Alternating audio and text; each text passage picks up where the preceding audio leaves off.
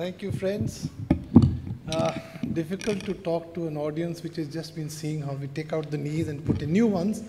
But my talk is actually about knee preservation. You have, oh, old-fashioned. You don't have a, chalo, theek hai.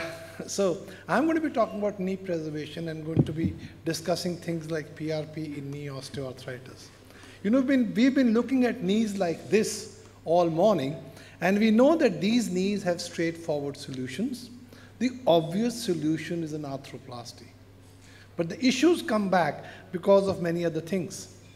Since the time Hunter said that once you have ulcerated cartilage, this cannot be repaired, it's still true.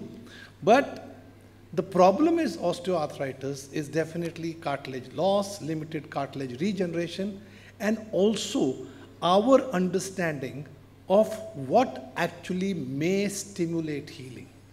So this is an issue which we want to look, but modern medicine in this century looks and allows us to think possibility of salvaging some of these knees in early osteoarthritis. The problem is the definition. What is early osteoarthritis? When should you be doing some intervention? It may be too early or it may be too late for the preservation intervention you want to do. And the second problem comes up is our own understanding of how osteoarthritis progresses. We are not so sure of what are the different stages where we could influence them with non-surgical issues. And of course, the third problem is the comorbidities. You don't look at the knee alone, you look at the patient as a whole, you look at its genetic predisposition, their habits, their obesity, everything comes into play. And we have the biggest problem about decisions. What is it that we want to do in early osteoarthritis? Do you want to treat the pain, the disability, improve the function, or if possible, try to attempt some healing?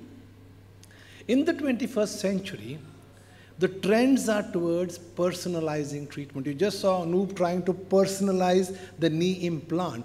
And that's what things are happening in this century, that we are looking at a person, looking at his knee, and seeing what exactly can we do for that knee. Maybe we can modify the disease. And this perhaps could be possible because we are now looking not at implants, but at the biology. Could we influence the biological processes inside the knee and maybe to some extent, if not heal the cartilage, retard its degeneration? The new thought process today, therefore, is joint preservation. And this is what I'm going to talk about in the next 5 or 6 minutes. This common sense approach is called as orthobiologics. And this is indicated both in trauma, orthopedics, and in other kinds of arthritic conditions, but with some sense. That's why I said the issue is a common sense approach. And in this orthobiologics, a lot of work has been focused on PRP. At PGI, we've been working on this now for about 9 years, and we've been talking about it wide and far. This year, I published a meta-analysis with Freddie Fu and Mohit Bhandari, and the literature supports the fact that PRP has significant improvement on pain in orthopedic surgery. And we can take it forward, and we started using PRP to stimulate tissue healing. We've started doing it in the elbows, in the heel, even in the knee. And the biggest work we have over there is PRP in the knees, which we started as early as 2009. We feel that PRP helps in repairing the joint. And what do I mean by this? How do I mean by repairing the joint? Because when you inject platelets, they are a source of a lot of growth factors. And these growth factors induce so many things. They have an anti-inflammatory effect on the synovium. They have a stimulating effect on some of the cartilage cells. And they could have chemotatic and mitogenic effect on the MSCs also. Now, these platelets need to be activated to release the growth factors from their alpha granules. And the rationale is very simple. In a knee going bad, there is a mismatch between the breakdown products and the healing processes. And this is a serious imbalance in osteoarthritis. And these growth factors may help to reduce this imbalance inside the knee. So what does the literature say? In the last 20 years, there have been hundreds and hundreds of publications on knee osteoarthritis, hip, and even now some on the ankle.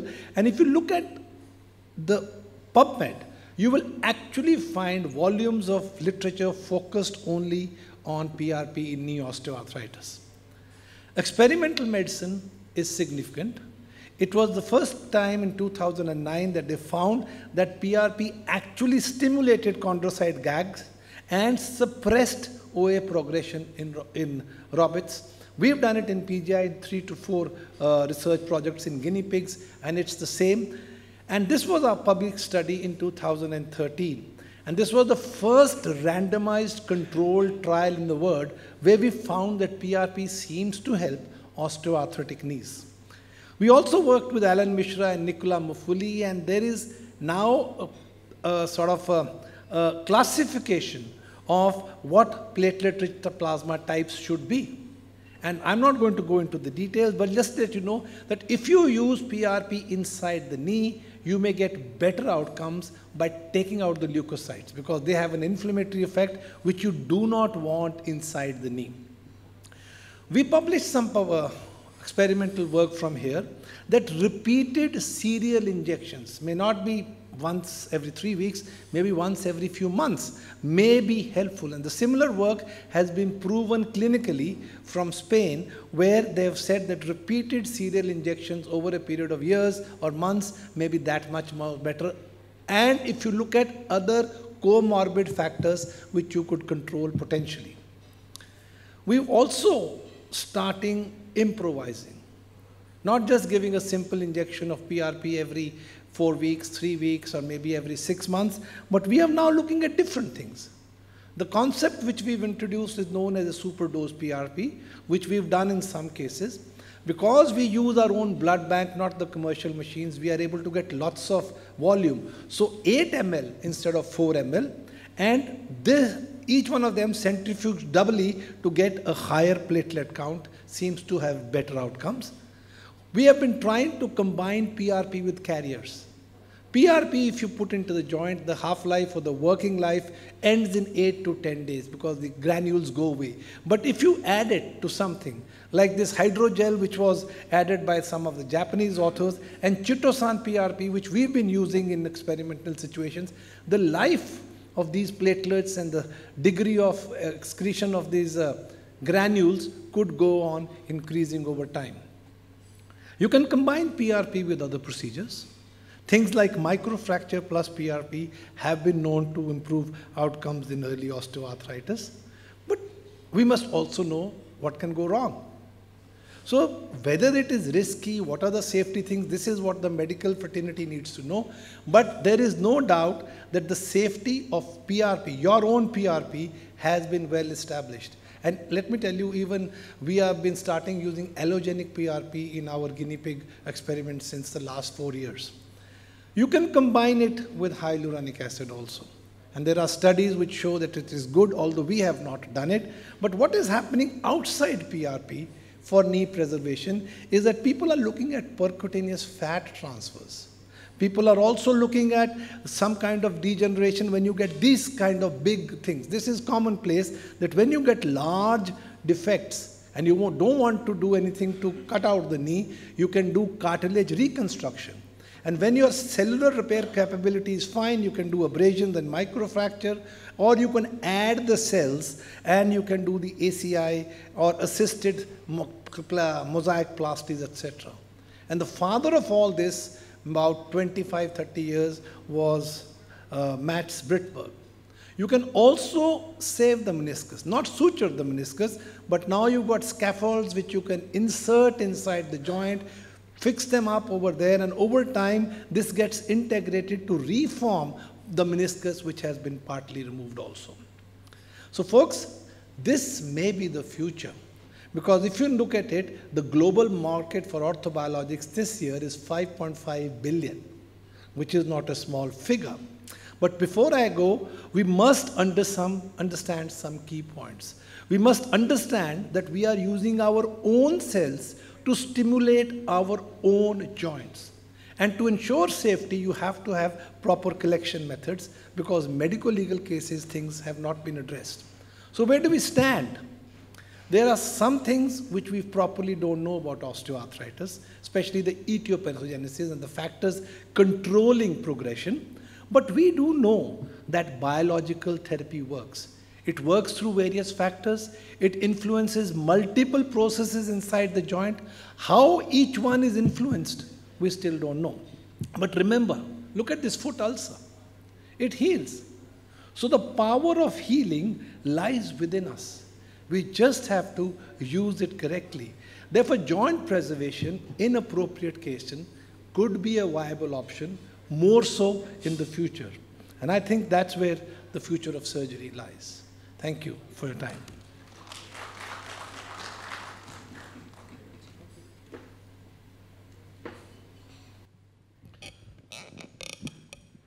Thank you, Manoj. Thank you, Dheeraj. My talk of today is approach to a stiff knee or ankylosed knee. Now, all these cases of stiff knee or ankylosed knees are quite tough in exposure, and the main issue is in the exposure. So I'll try to deal with the exposure, how we can make it easy. All the knees which have the range of motion less than 50 degrees may be called the stiff or ankylosed knees. It could be a fibrous ankylosis, it could be a bony ankylosis, and if it is bony, then you have to decide whether it's a spontaneous fusion or it's a surgical fusion.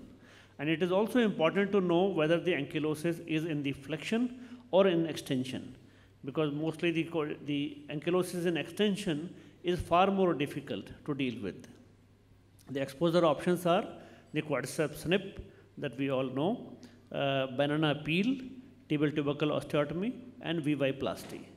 Out of these, VY-plasty is hardly ever used. I'll go to the banana peel discussion first.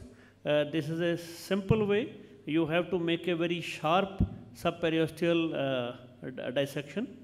It is preferably to be done in the younger patients where you have a better surrounding soft tissues. And then carefully you can peel it off as much as we do in the elbow replacement. As on the similar lines, you can do it, and then it will fall back in its line. The other option is tibial tubercle osteotomy, which gives us certain advantages, like what you see here. This patient who has a fused knee. This patient had a big scar on the anteromedial aspect, and because he had a scar on the anteromedial aspect, obviously we had to take an anterolateral approach. So in this patient, we had taken an anterolateral approach, and tibial tubercle osteotomy can be done both in the lateral as well as medial approach in an easy way. The care has to be that it has to be at least 7 to 8 centimeter, a large tibial tubercle chunk. It is not necessary that you make a full longer incision, maybe a shorter incision is okay. And then take 1 or 2 or 3 osteotomes and keep hammering them slowly, and it should be tried that the opposite side of the periosteum remains intact. You can put the bone lever and try to raise it up gently, make more dissection with the osteotome. And because this particular patient was a fused knee, so you have to do the osteotomy at the patellofemoral joint. And then you can use again the 1 or 2 osteotomes and just open it up. And gradually, when you keep opening it up, this will keep opening on its own. And then you can make it more further sharper dissection. And because the knee is stiff, you may make a wedge osteotomy first. And mostly in these patients, the ACL remains intact. And even if it's a fused knee, you will see that ACL is still visible. And then the good approach is that you can make use the osteotomes, and then by the manual pressure, you can keep trying to open it up. And you use the straight osteotome, then you can use the curved osteotome, and then after, you can take the knee at the edge of the bed, and you can keep pushing it up so that the space is opening up now. And by the gentle efforts, taking care that you don't fracture the femur, because the fracture femur could be, in this case, as I'm putting the mark with the scale, then you can go ahead with the tibial cut.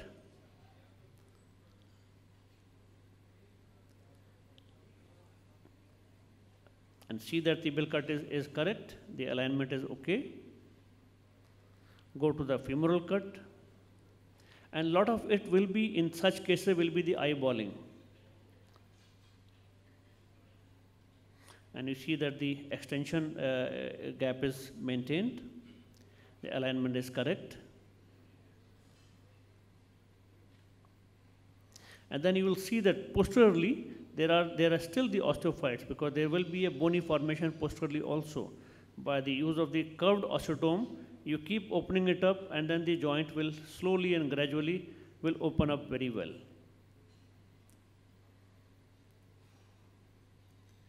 And you can keep removing those bony pieces. You can use the ronger or bone nibbler.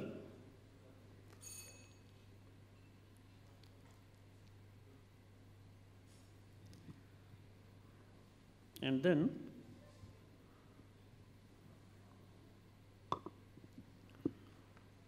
you can see that gradually you will delineate very well, and you will be able to have a reasonable good space in flexion and extension. The problem in these patients is that stability is not as much of a problem, because the stiffness itself gives reasonable stability, and usually you are able to gain the movements of about 60 to 90 degrees. So you see this patient.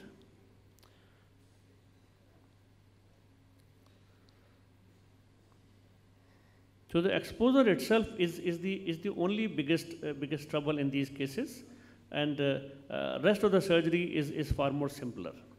So these are the simple methods to do the exposure. Thank you so much. And thank you. So our next is Vivek. Vivek, can we have you here? Vivek is going to talk about the sequence of release in fixed flexion deformity. You got a video, Vivek? Yeah. Thank you, chairpersons. I'll talk about the sequence of releases for treatment of fixed flexion deformity with TKA. The sequence is, the first step is the most common one, medial lateral release and tibial osteophyte removal, followed by femoral posterior osteophyte removal and posterior recess clearance. If that doesn't help, you can move to femoral posterior capsule and soft tissue release. If still doesn't help, then you can take additional distal femoral resection. If that still doesn't help, then tibial posterior capsule release and hamstring tenotomy or iliotibial band release in that order. With experience, we have seen that if we reduce our threshold for hamstring tenotomy, then it is possible to avoid additional distal femoral resection in many cases, mainly the cases which have very soft bones, rheumatoid bones, where cutting more additional bone would be a daunting task for the patient. So to start with the video, there's a patient who has severe flexion deformity, so much that the patient has to crawl on the ground. It's acute on one side, and the patient crawls like this. These are the preoperative x-rays. So for demonstration, only the left side is being shown. So the first step is medial lateral release, which is standard subperiosteal release, staying strictly on the bone with a curved cautery so as to avoid damaging the collaterals. And the removal of tibial osteophytes, whether they are on the medial or lateral side, will depend on the merit of the case. Step 2 is the femoral posterior osteophyte removal. Can be removed with the curved osteotome very safely. If that doesn't solve the problem, if it is a moderate to severe case, then one can Proceed to femoral posterior capsule and soft tissue release. Again, curving the cautery tip towards the bone is a good tip so that it doesn't cut through the capsule and you remain strictly on the bone. Retract the posterior capsule with a curved osteotome, and you can go way up to few centimeters behind the posterior margin of the posterior condyle. And then erase the rest of it depending upon the merit of the case, keeping a mop between the osteotome and the capsule so that you don't damage any vital structures. If that still doesn't help, you can take additional distal femoral resection. In very severe cases, you can take primarily a bigger cut up to the level of collaterals. Take care that you don't violate the collaterals. Up to 12-13 millimeters of the cut can also be taken. If you have not already taken additional, you can add on at a later stage as well. But please save the collaterals. If that still doesn't help, in very severe acute contractures, one can release the posterior capsule from the tibia as well. It is a less required step, but at times it is very, very helpful. We can erase almost the whole posterior capsule from the tibia, keeping the cautery tip curved and retracting with a curved osteotome, even posterolaterally. As long as you are staying on the bone, it's pretty much safe. We can insinuate a finger up to the posterolateral cortex to see if everything is clear. If that still doesn't help, hamstring tenotomy is a valuable tool which can be done primarily in very severe cases, even before you start the surgery, even before you make the skin incision, if you're anticipating it. You feel for the hamstrings, move the knee a little bit, dissect along the direction of the hamstring.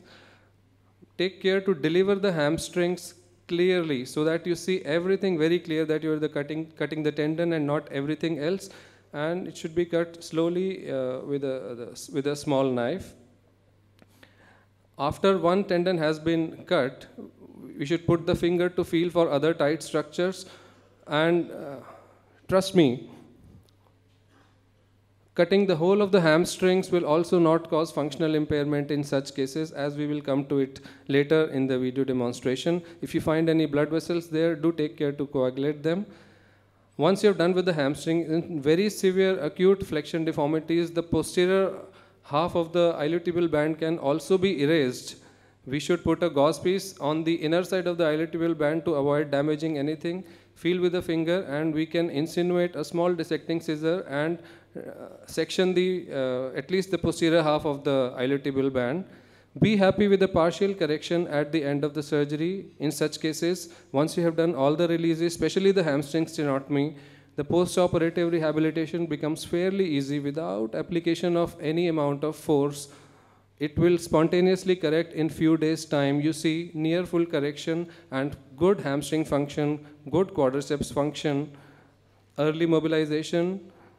You see this is the 5th day. Patient is flexing as well and near full correction without application of force. No neurovascular damage because we have accepted partial correction on the table. After doing all releases, post-operative rehabilitation becomes fairly quick. This is at the end of 5 days. Patient is even able to lock the knee with the quads at the end of 6 weeks. Good quads function. So the message is that we should lower our threshold for hamstring tenotomy. We may be able to avoid a more permanently long-lasting damaging step, which is the additional distal femoral resection, especially for very soft bones. We have tried out in a couple of cases, more to go. Thank you so much. Thank you, Vivek. That was nice. Now we have Dr. Mrinal Sharma. He will show us patellar resurfacing tips and pulse.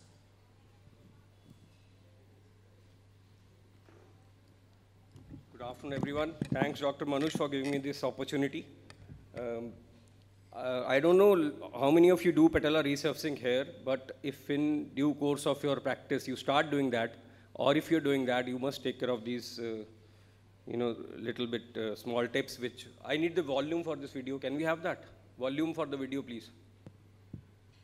Oh, so it's not running. Okay, so you invert the patella, you hold it with cockers, and try and remove all the osteophytes. Once you've removed all the osteophytes from around, do a circumcision. You remove the tissues around the patella.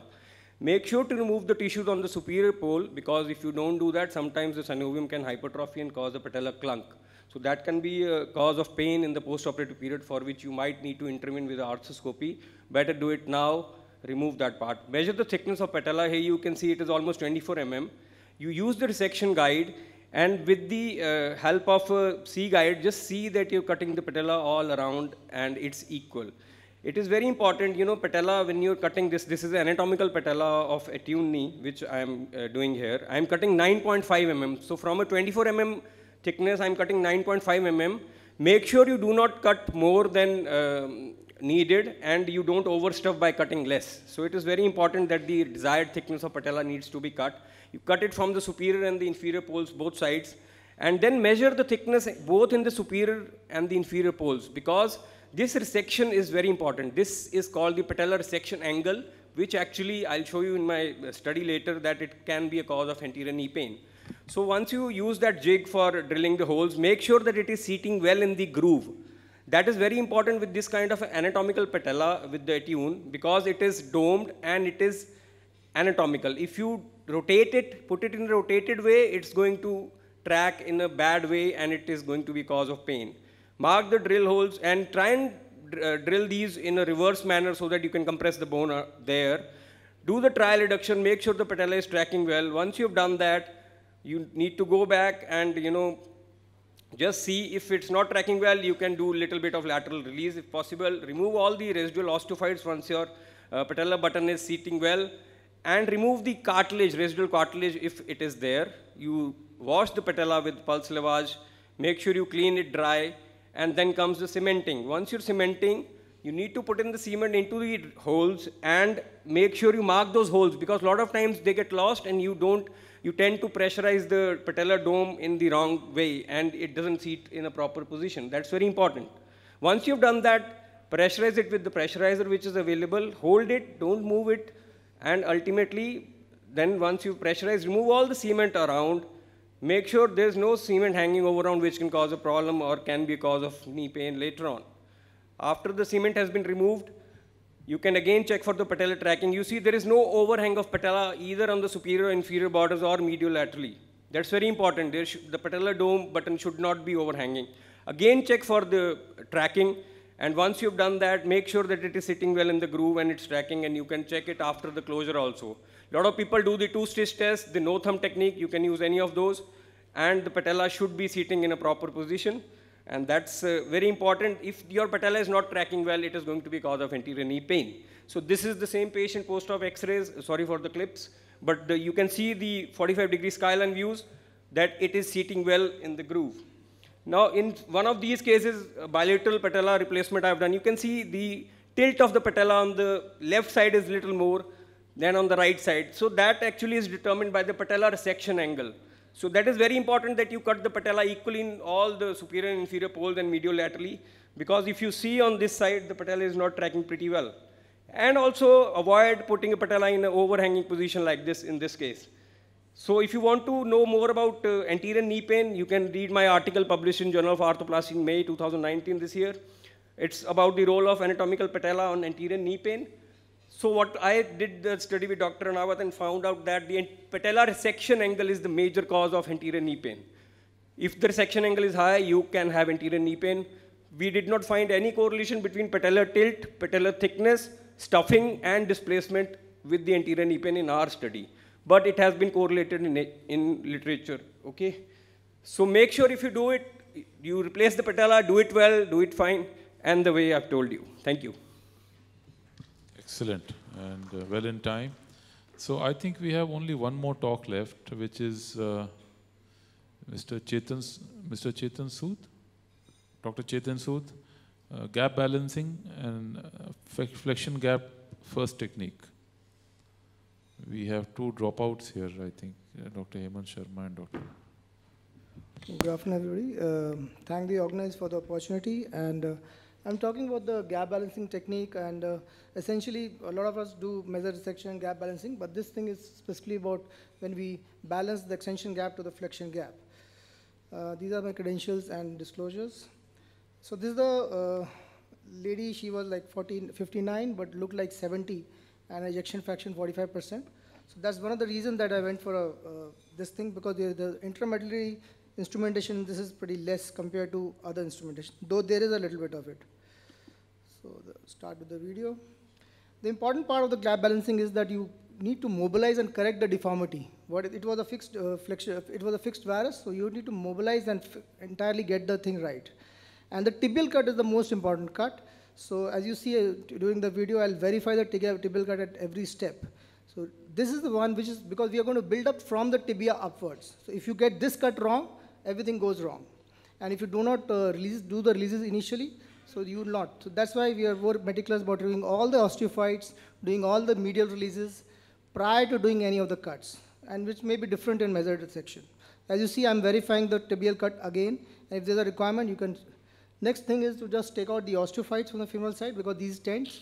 And as it's a completely and a purely gap balancing technique, there should be no osteophytes before you go on to the next cut. That's the sizing of the femur. This sizing is the AP sizing, but in this system, there is no medial lateral sizing. You have to kind of eyeball that part. And that will show you that in this case, I sized it to size 3, but it looked a little bit more broader. So you need to do the undersizing, downsizing, or upsizing now. If you take the cut, then the whole game is over. So downsize now if required. It was required. I downsized to size 2. And once you have decided the thing, now we are going to now take an extramedullary technique, which also ensures the adequate flexion of the knee implant. If it's intramedullary, there's always a tendency for extension. There's an extramedullary technique of getting the alignment and putting the AP jig. So a little bit of intramedullary instrumentation. It's a very short rod, about 8 inches only. And as you can see, we align this with, all you have to do is take an extramedullary, put an intramedullary rod, and this, as I will demonstrate. What we are trying to do is to get a posterior femoral cut and get an extension flexion gap. So this should be absolutely free. And the flexion gap is going to be completely based on the tibial cut. So as I'm emphasizing again, if the tibial cut is not good, everything is not good. I'll verify it again. And once I'm happy with this, I pin it here. And this is the position, this is the rotation of the femur. So if you're tight on the medial side, you'll get an internally rotated femur. If you're loose, you'll get externally rotated femur. So do not disregard the white side line and the transepicondyal axis. These small rods on the sides are very important. Keep an eye on them all the time. Now that's the rotation of the femur, which is now actually a reference from the tibial cut.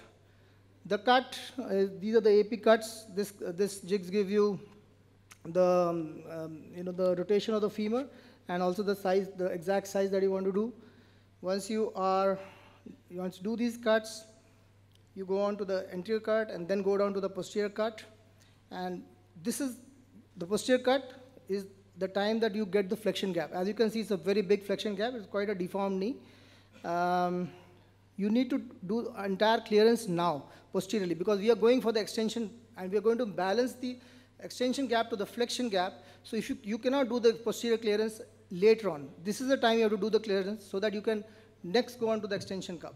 I hope I make it myself clear. So once you are happy with the extension, you see what the flexion gap is. If the flexion gap measured, this was about 5 mm as per the thing, we verify the alignment again. And now, if I'm happy with it, I proceed on and go on to now determine the extension cut. Then again, the same rod goes back, but this time it goes all the way flush and fixes the extension cutting jig onto the anterior femur. As you see, we have determined the flexion gap, and now what we are doing is we are going to determine and balance the extension gap to the existing flexion gap. So it's a progressive thing, you can't go step back and correct it. So you have to keep progressing in the surgery in a stepwise and fashion. That's the crux of this surgery. As you see, we've pinned it, I'm happy, take this out, make an extension cut. But as I said again, it may be a very big cut and you need to verify. You may be actually cutting the collaterals, so don't blindly go with the instrumentation. Make sure you're not cutting the collaterals here. And the exact size that we had a flexion cup, we balance this to the extension. If we are happy, we can move the jig proximally and distally if required. And if that is happy, if you are happy with the extension balance, which is now equivalent to the flexion balance, you again verify the alignment with the femur. The tibial alignment you are already done, now you can't change that, but you want to align it with the femur. If you are happy, you can progress with the rest of the surgery. And just, I think about another 10 seconds. This is the extension cut which takes place. And I'll just go on to the implant preparation. This has got a very bone conserving preparation in which the chamfers are also very bone conserving. That's another reason I went for this, because she had already got a lot of bone loss. And the notch cut is also very small, in which you actually punch the bone inside. The chamfers taken there, and once the chamfers are there, you do the tibial preparation. There was a big bone defect, which I'll address with a screw later on, because it was less than 5 millimeter at the end. And that's how you do the trialing, if you're happy with the trialing. And you get a very well balanced knee. So that's the technique about extension gap, the flexion gap first technique, in which you balance the extension to the flexion gap and not the otherwise which we are used to. So I think that's the end of the surgery. Yeah. Dr. Sood, yeah, sorry. So the only message that I'd like to say is that pretty much clear is that it is the tibial cut which is the most important cut. So please be careful. If you're going with this surgery, the tibial cut is the important cut. We build up from the tibial cut upwards. All the releases, whether it's a varus knee or a valgus knee you need to do the releases, take out the osteophytes prior to the balancing. Once you do that, you don't go back. As you see in this X-ray, I've left a little bit of osteophyte, so I was not going to remove it. And if the posterior clearance is done before taking the extension gap, which we balance to the flexion gap. So thank you. 2 questions. One, you do all the surgeries with this technique? No. See, in my center, we use something close to 5 or 6 systems.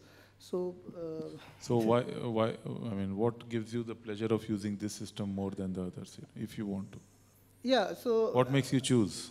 Yeah, what we do is, most of the systems that we use, in this case, I particularly choose this one, is this system also has a system I can use a stem if it was required, and augment. That is one call for it. Secondly, it was very large defect was there. So I could have used any of the things. This system has a build-up, the one we have with us, has a build-up for augments, stems, as well as up to a constraint implanters. And if you see, it has a deep dish cut design, which is rotating platform. So I chose that for this. Okay, which is there others. One more thing, if you go ahead and you see that you are cutting the collaterals in order to balance, then what do you do? That is the time. So you already determined the flexion gap. Now what you have to do is then you have to downsize the thing. So we have to, that's why I took this one. We have the augments. Now you can augment the thing, and then you reduce the extension gap. Okay, thank you. Dr. Sharma, one question. I think you escaped. If there is any question, I am asking questions, that's why. One question. So if you have for the sake of all of us, if you have a knee in flexion which is fixed, not what Vivek showed, he showed something different. If it is fixed in flexion, what is the approach you use usually at that time? How do you open up the knee? If it is fixed in flexion, say 30-degree flexion deformity, ankylosed in flexion. Knee is ankylosed. This knee will be far more easier than a knee which is fixed in extension, 0-degree or 5-degree. The biggest trouble in these patients will be the exposure and the larger flexion gap. And to take care of the larger flexion gap, one may choose posteriorize the femoral component, and maybe you can choose one size larger femoral component. And most of these cases, you have to go little more distal femoral cut. But I prefer that we do not cut more than 4 millimeter additional maximum limit, and a lot of release posteriorly, especially the posterior osteophytes and posterior capsule. Okay. A lot of questions, but we can talk later on. Thank you very much. Thank you everyone for the talk.